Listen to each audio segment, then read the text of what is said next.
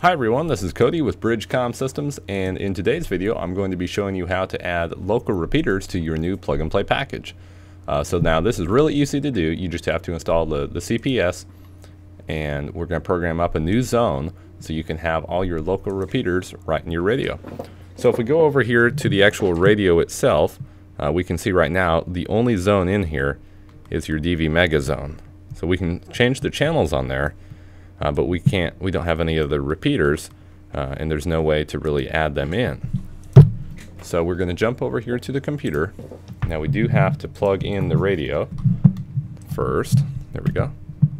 Make sure the radio is turned on and plugged in, and make sure you have the correct version of the CPS installed for your radio. So you just go to the communication port, select your radio, say OK. And now what we're going to do is read from the radio. And for this, you just need to read the other data. The digital contact list is in there. We don't need to mess with it for this purpose.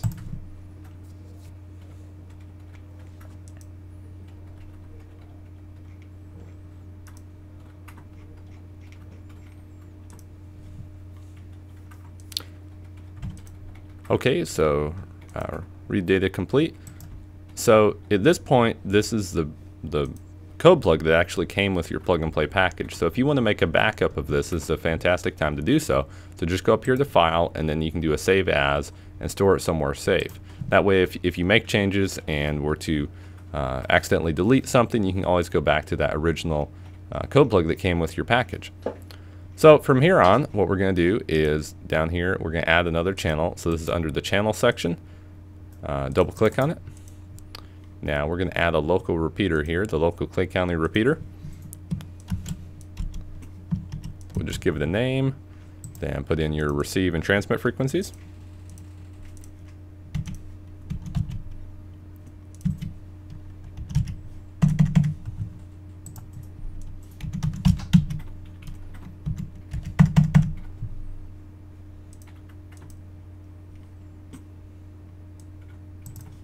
And then this is going to be an analog channel.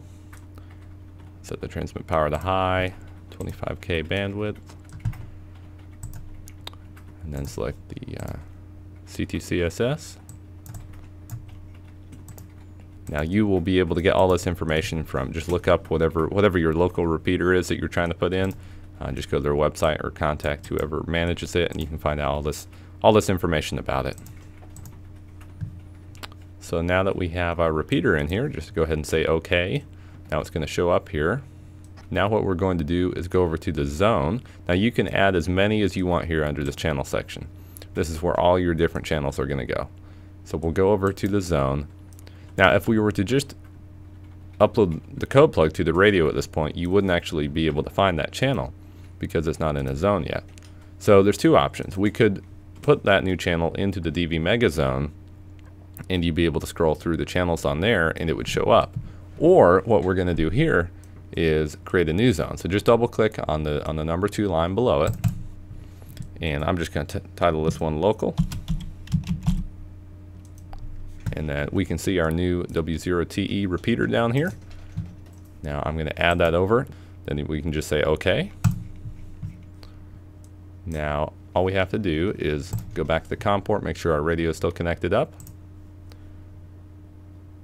Then we can write to radio, and like I said, we haven't messed with the digital contact list at all here, so we don't need to do anything with that. Just write the other data.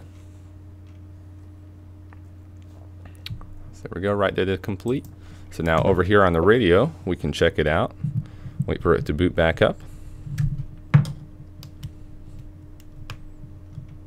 There we go, so here's our DV Mega Zone. Now this is going to work just like normal, but now if we use the zone selection, we can go down to our local zone, and we just have that one repeater in there right now, but as you can see, it's all set up, and you can add in as many of these repeaters as you'd like. So that's it for now. Hopefully you got something useful out of this video.